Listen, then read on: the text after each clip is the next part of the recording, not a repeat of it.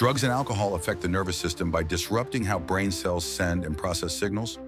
Substances like methamphetamine, cocaine, heroin, and alcohol flood the brain with dopamine, overstimulating reward pathways.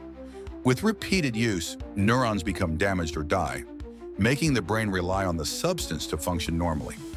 Alcohol is especially harmful because it is toxic to brain tissue, leading to shrinkage, memory problems, and long-term cognitive decline. Stimulants can inflame blood vessels and reduce oxygen to the brain, raising the risk of stroke. Opioids slow breathing, lowering oxygen levels, and causing hypoxic brain injury.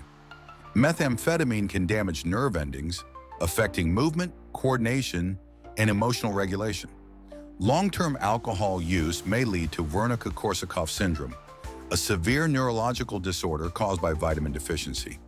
Symptoms of neurological damage include memory loss, confusion, poor balance, numbness, tremors, mood changes, slowed thinking, and trouble concentrating.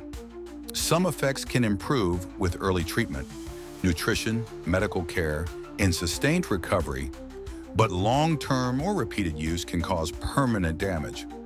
Understanding these risks helps people make informed choices and seek help early.